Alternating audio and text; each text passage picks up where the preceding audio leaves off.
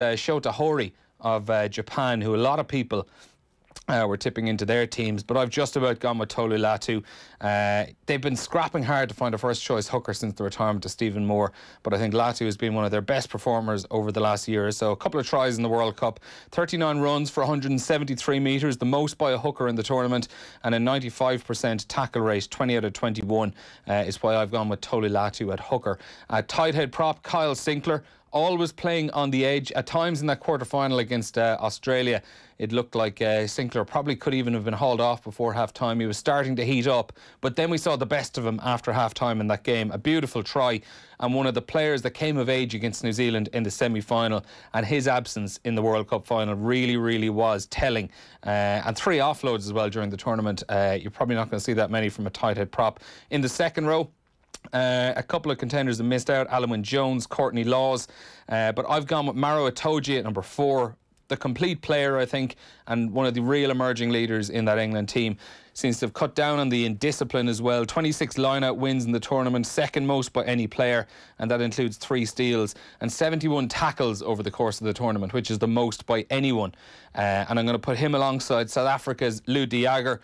Unfortunately, he had to come off in the first half with a bad shoulder injury in the final, but second most carries and metres by a prop, or by a lock, sorry, 32 carries for 157 metres, 96% tackle rate and 24 line-out wins, 2 of those stolen against the head as well. In the back row, at 6, I'm going to go with Tom Curry, one of the nominees for World Player of the Year. The 21-year-old, still just 21, and incredible to think England have spent so many years looking for a brilliant open side flanker. Now they've found 2. And even though Curry is naturally an open side, he was playing at number 6 in this tournament, sharing the back row duties with Sam Underhill. At 7, I think you have to go with Peter Steph Dutoit. We were told years ago that he wasn't good enough to be a test flanker, and here he is, World Player of the Year, deservingly so. Already a contender for Player of the Tournament before the final. He was absolutely brilliant in the decider against England as well. And a team-high 61 tackles shows just how effective he was for South Africa in defence. And then at number 8, Duane Vermeulen, man of the match in the final. His individual battle with Billy Vunipola was probably one of the most anticipated individual battles in that game. 11 carries for almost 50 metres in the final as well. An absolutely brilliant haul out of him. To scrum half, I have just about gone beyond Faf de Klerk.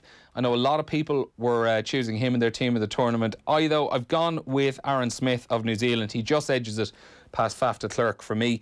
I think he gave us moments of brilliance. I think Faf de Klerk was really strong in what he did. He kicked brilliantly. But I just think Aaron Smith gave us these individual moments, brilliant tries. His performance against Ireland in the quarters was, I think, the complete scrum half performance. And that for me is why he just about pips Faf de Klerk to the scrum half position. At out half, this was a tough one, I think, because I don't think there were any real standout performers at out half in this tournament. A lot of out halves had good tournaments. Andre Pollard was very good, but steady, I think, without doing anything spectacular.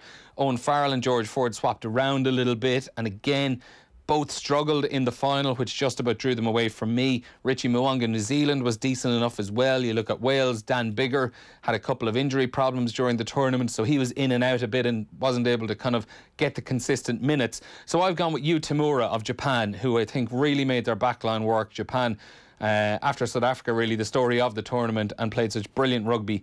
And I think Yu Tamura did such brilliant work to get that backline working. He really was the heartbeat, I think, of an incredible Japan team to watch. On the left wing, I think you have to go with the top try scorer in the tournament, Josh Adams, the first Welsh selection in this. Top try scorer, 7 tries in total, including a hat-trick in one of those games as well. And he is fast becoming one of the most lethal finishers in the game. At first centre, what I think a lot of Munster fans will be hoping is going to be a soon-to-be Munster player, Damien de Allende. 65 carries, the most for South Africa in the tournament, and the 4th most by any player in the tournament. 165 post-contact metres, which is the 4th most by a player as well, and that is a really crucial stat, just how much work he gets done after the tackle, how many extra yards he's able to pick up once the contact is made. And also in defence, the 4th highest tackle count for any South Africa player as well. And the thought of himself and Chris Farrell in a Munster centre next season is really, really exciting. At second centre, it's probably the most controversial choice. I've copped out a little bit, I am willing to admit, because I've gone for a winger. I was stuck between Josh Adams, this man, and our other winger, and in the end I've gone with Kenki Fukuoka of Japan in the centre. Yes, he plays on the wing, but this is a hypothetical team. This doesn't have to make sense. These guys are never actually going to be on the pitch at the same time, so you don't have to point out the tactical reasons why Fukuoka doesn't have to be in this. But 29 runs for 250 metres, 4 tries, 7 clean breaks, 12 defenders beaten, 3 offloads, and his individual performance against Scotland, one of the highlights of the tournament, for me anyway. I know some other contenders in there. Lafayette was one of them. Manu Tuilangi was another. I just think he was quietened that little bit in the final, and that's what just about is why I'm leaving him out of the team and going with Fukuoka. And then on the other wing, Semi Randrandra of Fiji, the only player in this group not to make it out of the pools, and even though he didn't make it out of the pool, he still probably was one of the best players in the entire tournament. 2 Man of the Match awards during that. The highest number of metres made, 546 metres from 52 carries, 4 try assists, 5 line breaks. What an absolutely sensational player he is. And I know there are some people who have suggested to me in the last day or so, you could have just put Randrandra in the centre and put Fukuoka out on the wing. I will put my hands up and say that probably does make a bit more sense than what I've done. But look, it's a hypothetical team. And lastly then, Beauden Barrett. Is this his new home at full-back? I think New Zealand potentially have found something here. 51 runs for 481 metres, the second most by any player. Granted, New Zealand didn't win the tournament, but that experiment of Richie Mo'unga at 10 and Beauden Barrett at full-back really does look like it worked. So here's the team in full up on your screen. At loose head prop, Tendai Tauria, we got Tolu Latu of Australia at hooker, Kyle Sinclair at tight head prop, Maro Itoje and Lou Diager in the second rows, with Tom Curry, Peter Steph-Dutot and Dwayne Vermeulen in the back row. At a scrum half, Aaron Smith alongside Yu Tamura of Japan. In the centres, we've gone with Damien Dialende and Kenki Fukuoka, with Semi Randrandra, Josh Adams of Wales and Beauden Barrett of New Zealand at full back. So I've gone 5 South Africans, 3 English players, 2 from New Zealand, 2 from Japan, 1 from Wales, 1 from Fiji and 1 from Australia as well. So get your comments into us on across all of our social channels. You can get us on Twitter at Off The Ball. We're streaming on YouTube as well right now. We'll get the best of those tallied up together, and Owen Sheehan's going to come in a little bit later on, and we're going to talk through some of those choices and the selections other people have given, and you can tell me just how wrong I am and how useless I am at this job. Now, with me at the moment, I'm delighted to say, is 2007 World Cup winner with South Africa, former Munster and Ulster prop BJ Botha. BJ, thanks a million for joining us this afternoon. 3 days on from the final, still celebrating? How you doing, Neil? Yeah, still celebrating, I suppose. In our little, I suppose, in our kind of own zone, really. South Africa's going a little bit, obviously, crazy, and imminently probably going to go even more crazy when the players arrive. But, yeah, a good example would be on the weekend when our children were kind of looking at myself and my wife, asking, why are you going so crazy when the final whistle blew, you know, and to put it in perspective. And then we kind of had to explain to them, you know, they've all been born in Ireland. So, yeah, just massive for us. And being South Africans, you know, we couldn't be prouder. So your kids then, do they consider themselves little mini Boks at heart? Or do you consider them little mini Boks? Look now, they'll be wearing the Irish jersey and the Springbok jersey together. So, and they've got quite thick country accents. So I think they'd be supporting Ireland, to be honest. Now, South Africa obviously generally, like, they're among everyone's favourite picks going into a tournament, but this time it was a little bit different because they've had to come from quite a low ebb 2 years ago when things looked as bad as they'd ever really been for South Africa in recent times.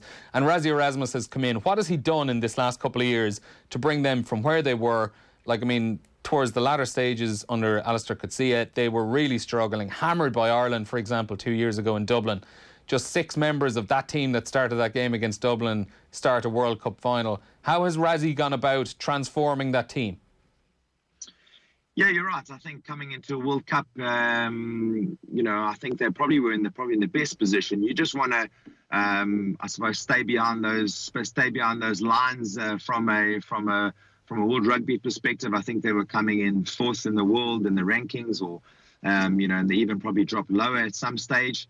And I suppose not directly in that firing line, but what we didn't know is something really building from underneath, And, Rusty being the taskmaster is, coming through the ranks, he's been an expert in analysis over the years. He was, a bit involved in the 2007 campaign, and then building his time with the Free State winning trophies there, and then obviously coming to Munster.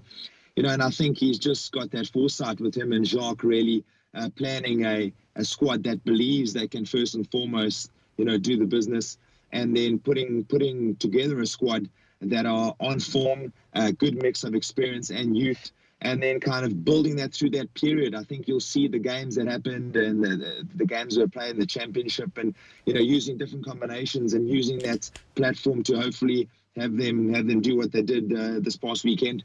You mentioned like he's had an involvement in 2007 as well. How closely would you have worked with him, and what would you kind of seen of him to kind of understand the type of coach and person he is?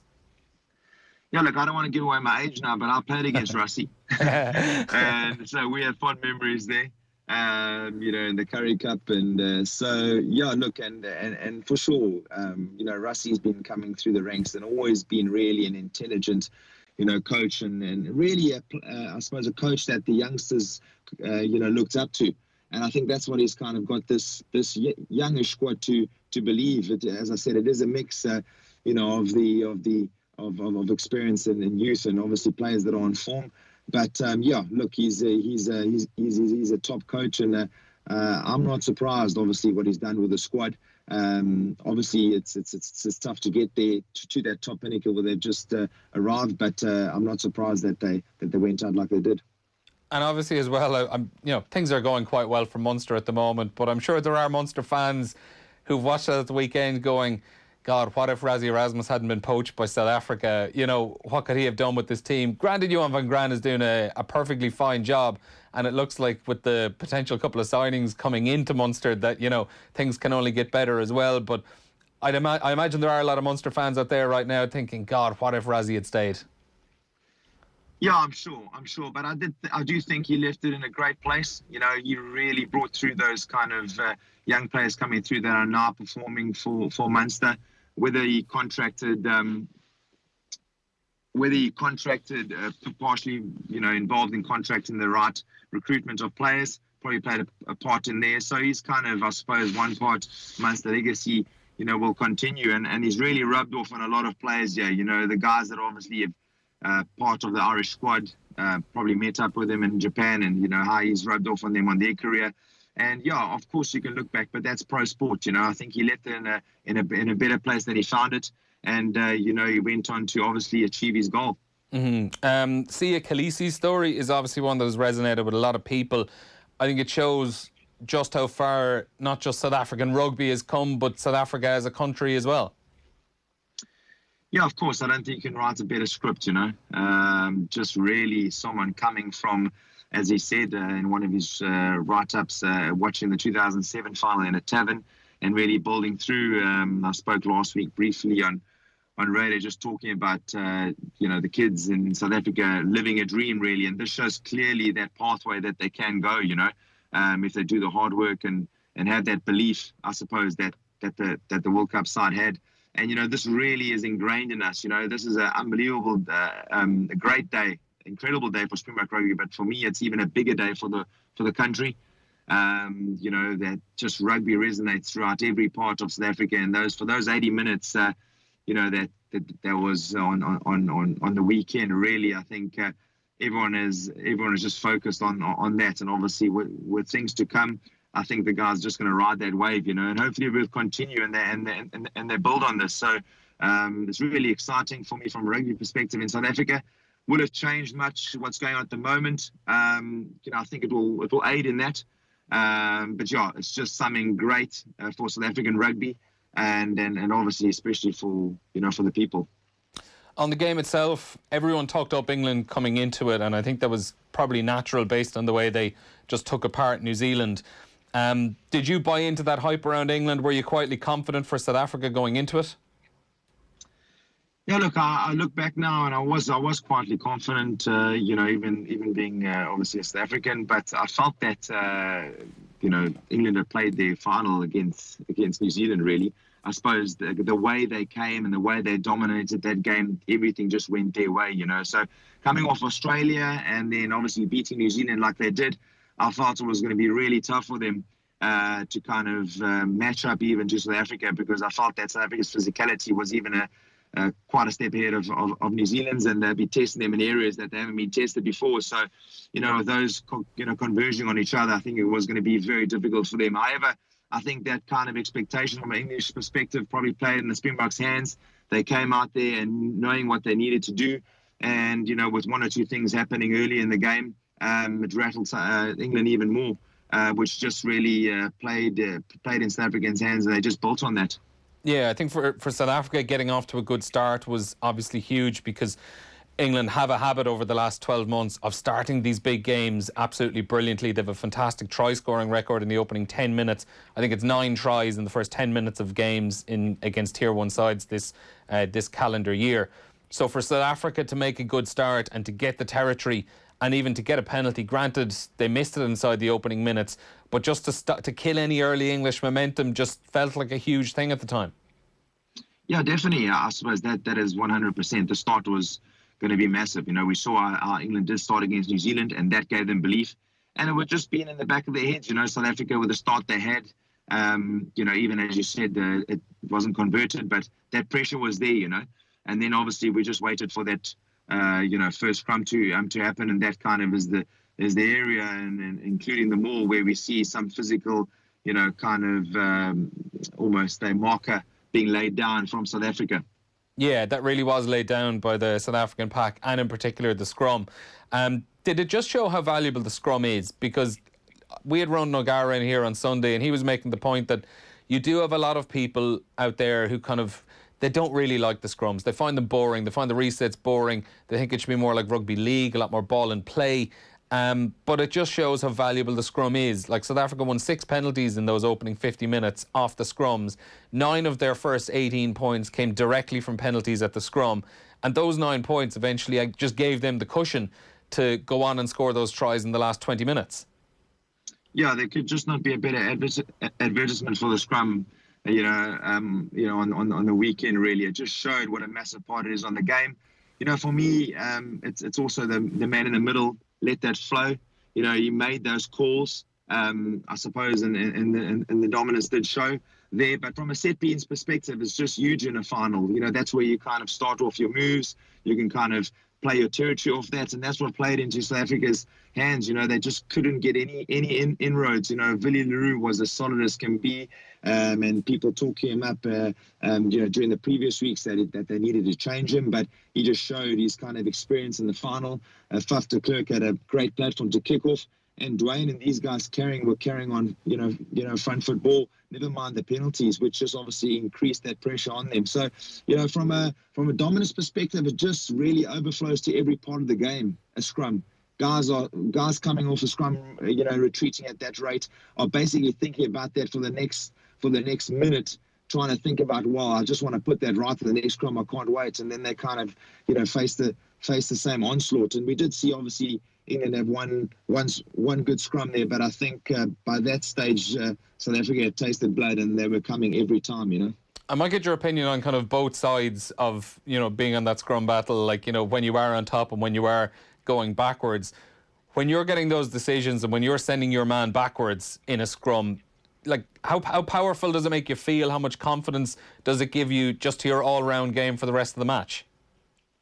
Yeah, from a tight five perspective, it's just huge confidence. You're coming off a scrum, whether you're getting the penalty or whether you're obviously moving forward in the scrum, they're retreating down the huge strain. It's just overflowing to every part of your game, your physical part of it in the defence and in the attack. And their mindset was quite shown quite early, how they want to keep in the ball. And if you kind of just really, I suppose, match up and just hope that you match up one scrum with them and they could basically play the ball and give yourself a chance in defence, then that'll be a great opportunity. But they don't. They're keeping it in. They're applying that pressure, and you're just really holding on from then on.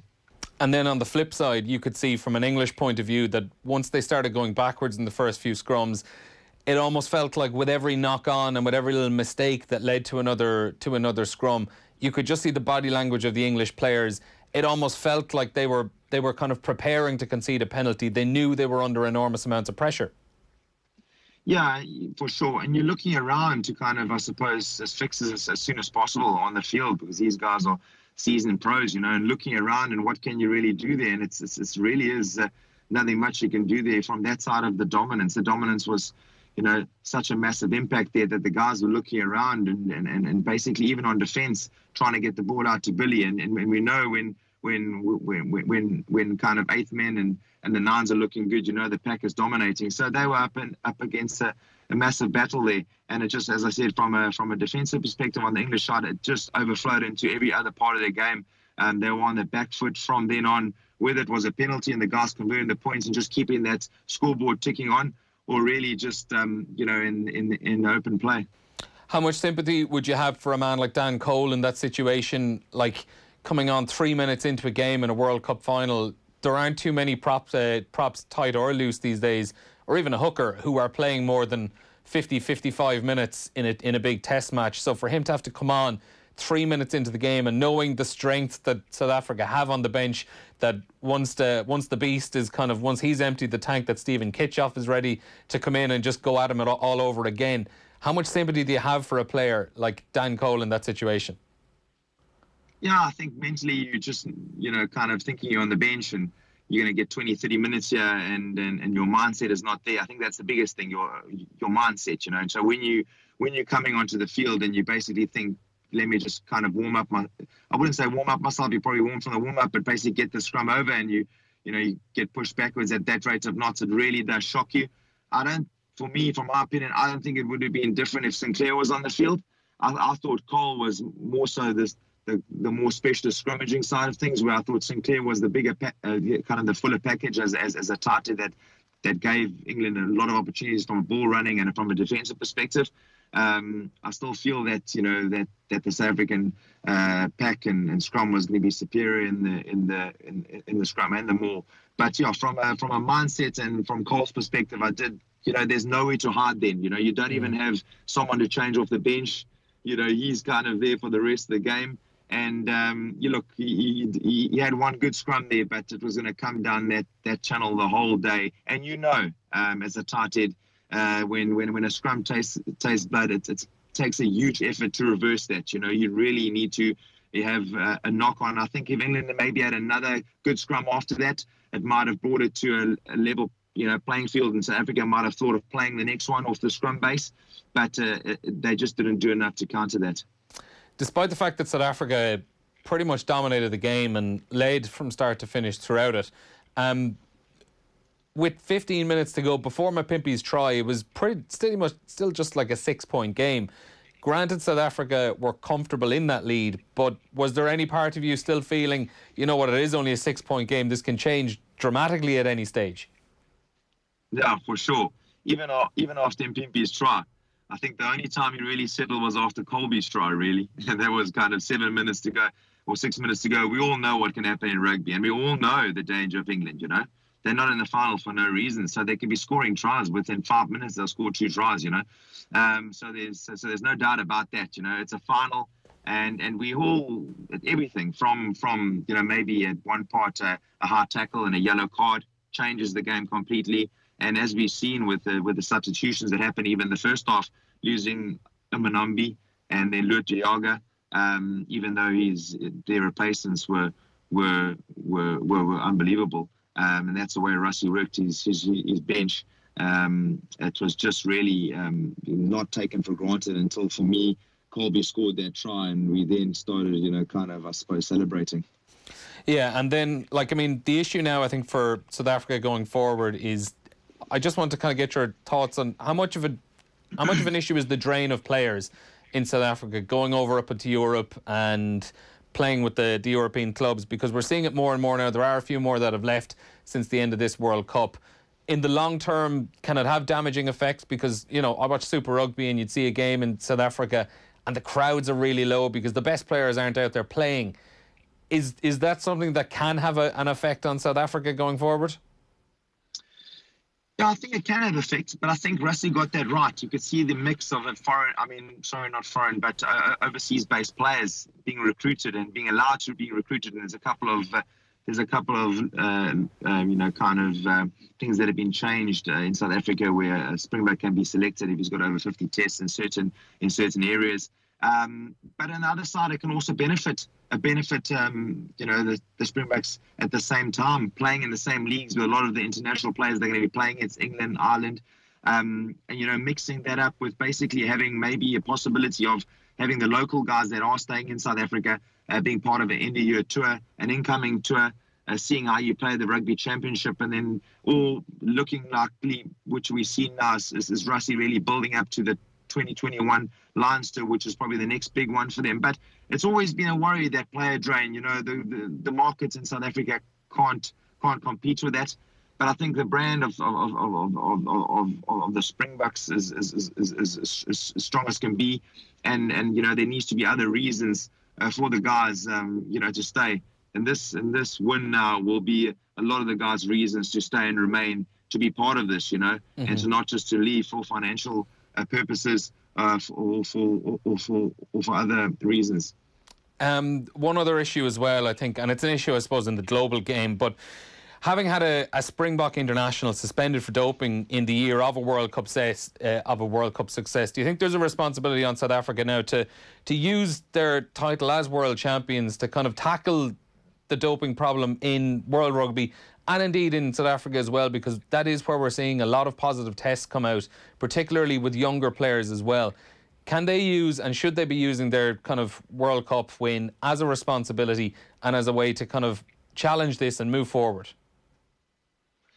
I think the responsibility is really worldwide, really, with the World Organization, working with the countries and with the teams involved. I think we obviously see now it was really, I think from a South African perspective, when we had this test positive, it was tough. I think, kind of guys that are leading into a World Cup and planning this, and I think the effects then on that, but I think we need to continually be working on that. I think it's been the fact that we need constant organizations such as the World Drug Institute to be keeping kind of an eye on this. It's tough to put your finger on it accurately. For me, it's a world kind of, I suppose the world teams, the international teams need to be working together with WADA, We've had tons of comments coming in for you here, BJ. A lot of Munster and Ulster fans who are delighted to see you. This one here from Tom in County Derry says, BJ, very much still loved in Ulster, and I'm sure Munster too. I brought my two kids along who were 9 and 8 at the time to their first Ulster game, and BJ came over to the two lads after to take a photo when everyone else was rushing down the tunnel. Sound man, says Tom in Derry. Carl in Limerick says, a man of the people. BJ, who was the bigger voice in the dressing room, Rowan O'Gara or Paul O'Connell? Yeah, look, they were both, when they did speak, kind of everyone listened, put it that way. So they didn't really have that need to be that bigger voice, They were there in enough just to kind of be there in the changing room. They made you feel really settled. And when they did speak, people listened, and it was not a lot of talk, in the change room, especially before you're running out. There's not much said, You've done all the work, but both of them would have said a few words, And I know, Paulie with the forwards obviously spoke with us, but usually Rog would have the last few words before we ran out, and it was something really that we, took with us.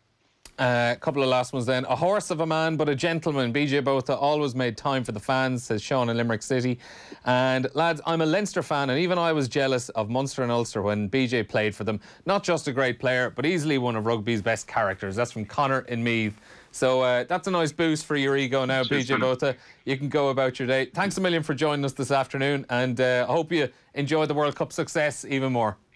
Cheers, y'all. Appreciate it. All the best. BJ Botha there speaking to us about the Springboks Rugby World Cup success. Now, in the next few minutes, Owen Sheehan is going to call into studio to join us. We're going to run through some more text messages in reaction to South Africa's win and the team of the tournament. And Owen, of course, who was out there, we might get his thoughts on some of his highlights from throughout the last couple of months. Before that, though, we're just going to play a little clip. Here's Matt Williams, who was on Monday Night Rugby last night, speaking about the impact Rassie Erasmus had on the Springboks side since coming in a couple of years ago. You know, what Rassie's done, not just technically, tactically on the field, he's united that team off the field. You know, his Khaleesi, the selection of Khaleesi as captain is hugely symbolic in Africa to have a black captain of the Springbok. It's an amazing choice by Rassie, and obviously that has united the team, because you have to, if you're a South African coach, you have to tread the line as well of politics, because there's usually an ANC appointee on the staff. I know for a fact from coaches in the past have told me that when you make a change, a black player comes off and you don't put a black player on, you are asked your reasons why. So we're players, like as a coach, we don't see players' colour, I don't see their sexuality, their politics, just see if they're playing well or not. But in South Africa, a lot of that is seen, even when it's not meant to be seen. So Rassie has done more than just unify that side. He's walked the line of the politics that has to come with every national team in South Africa, be it cricket or rugby, that were the symbolisms of the old, or the symbols of the old regime. And he's unified that, and that is not easy to do. Matt Williams there speaking on Monday Night Rugby last night about South Africa's World Cup win and how they've turned it around over the last couple of years. Still loads of messages coming in on BJ Botha. A lot of love for him. I'm going to read out a couple more. BJ's gone though. A boy, the BJ, a few good nights being planned in Limerick City over the next few weeks with the lead up to Christmas. Let us know when you're around and we'll hit Flannery's, Claws and wherever the drink takes us. That's from Cahill and all the young Munster lads. Good man, Cahill. Everyone knows everyone down in Limerick. On the Bothas and the Flannerys and whoever, they're all one family. Exactly. When it comes to Limerick. Oh, well, I mean, there's about 5 Flannery pubs in Limerick. I was thinking, which one is it? This particular offer. That's the best one. He'll know. I've always found in Limerick, there's like 4 or 5 of them in Limerick City. Someone says to you, "I'm going to Flannery's, meet me there." You just know which one he's talking about. But the tone. Just the tone, yeah. Yeah, and they're all very close together as well. It makes it really, really difficult. But I'm getting your thoughts on some text coming in because I did my team of the tournament. Oh yeah, we'll run through it actually again if we can get the picture back up. So in the front row I went for the Beast, Tendime Tauria. I went Tolulatu of Australia at hooker, Kyle Sinclair at tight head prop, Maro Toji and Lou Diager in the second rows with Tom Curry and Peter Steff du Toit on the flanks and Dwayne Vermeulen at number 8. Aaron Smith, I went over Faf de Klerk at scrum half. Yu Tamura of Japan at out half. The wings then Josh Adams and Semi Randrandra. And then in the centre I went Damien De Allende. And I went with Kenki Fukuoka of Japan. Granted he played all his games on the wing. I went with him in the centre. But I went for the All-Stars approach, where it doesn't necessarily matter where he actually played. I'm going to squeeze him in anyway because I want him in the team. And then at fullback, I went for Bowden Barrett. As a man who put together an entire series of GA power rankings over the last year on OTBAM, how do you deal with criticism? Get ready for the backlash, basically. Embrace the backlash, own the backlash is all I can really say. Like a strong umbrella to deal with the torrential rain that's coming your way? Yes, and you need wellies and you need a big jacket and you need to be able to prepare for the torrent. It's interesting. You wouldn't have thought this time 1 week ago that Sam Underhill wouldn't be getting into a team of the tournament, but I guess it kind of is fair enough that that's changed in the space of the performance from South Africa and from du Toit. It was basically 2 of Underhill, Curry and du Toit. So just about went with Curry and du Toit. Can we get the team back up on screen again there? We'll just put it back up there. It's my first time seeing it, so it's... now, the criticisms I'm getting is this, for example, from Mr. Trevor O. Surely Faf de Klerk gets in, world's best 9. I just thought Aaron Smith gave us a few better moments, the individual moments. Like, I don't think Faf de Klerk did anything spectacular for me. Ooh. He was very good and very consistent throughout and ran games very well. But I think the way Aaron Smith just like dismantled Ireland in the quarterfinals, for an example. Yu Tamura at 10? Yeah. I didn't think it was a vintage tournament for out halves. No, that was actually my next point. I think that probably shows up. Yeah, I was chatting it through with my brother last night, and we were saying, like, you know, Andre Pollard was very good throughout. I think he probably suffered a little bit, Andre Pollard, because Faf de Klerk didn't really give him the ball that much.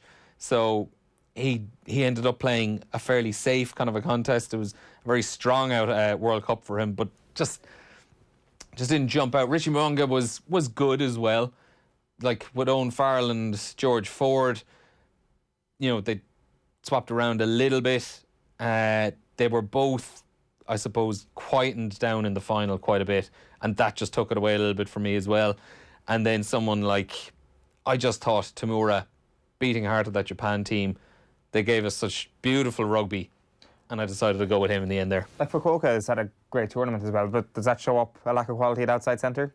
Possibly. Like, literally moved their winger in. If Tuolangi hadn't been so quiet, I think, in the final, or if South Africa hadn't made him so quiet in the final, he definitely would have been in there. Now, a lot of people have made the very, very valid point of I should probably just put Randrandra in the centre rather than Fukuoka. And swap them around, because Randrandra actually does play a bit in the centre as well. And give Cheslin Colby the 14 jersey, or give... I still would have had Fukuoka on the wing. It's just swap the two of them around. Like, there are other people talking about Cheslin Colby. Murray in Madrid says Colby and Faf have to be there. Shin Fin 90 says Faf and Pollard. Oisin Cleary, a winger at 13, no chance. Lafayette maybe, yeah, he was definitely a contender as well. Faf at 9, Horry, Umbanambi, George and Taylor all had better World Cups than Latu. Colby over Adams. Oisin's taken me to the cleaners. If you had to put MVP in brackets beside one of those? I thought going into the final it was between Curry and Peter Steff. So Peter Steff is player of the tournament. Put it to you this way. Who is the best player, skill-wise, doesn't matter who they play for in that team? Randrandra. I was about to say, yeah. He really is. He's the best player in the world. Yeah. Like, as I was saying when I was going through it, a lot of people, despite the fact that he didn't even make it out of the pool stages, a lot of people were saying he was their favourite player at the entire tournament. Good to see a Munster man in the team as well. Oh, had to put him in there, yeah. Oh, no, I mean, he was unbelievable. Like, I think it was the top tackles, or top carries, I think, for South Africa, and really high in their tackle count as well. Anyone else there? George Ford at 10. A bit of English hate there, Neil, I think. Certainly not Chris. That's what Chris is saying. I was talking up England so much last week, to the point where I think I finished one of the shows and I was going, am I actually doing a bit of an England love in here? I'd have a deep, dark look at myself. Have I accidentally, unfortunately, jinxed England? Oh, what a tragedy that would be. Oh, what a fool I am. Surely some referee has to make this team. Some of them had great games for certain teams from Andrew. Oh, I see what you did there, Andrew. That was very clever. Best referee of the World Cup? I give it to Wayne Barnes. Wayne Barnes for me as well, yeah. I think so, yeah.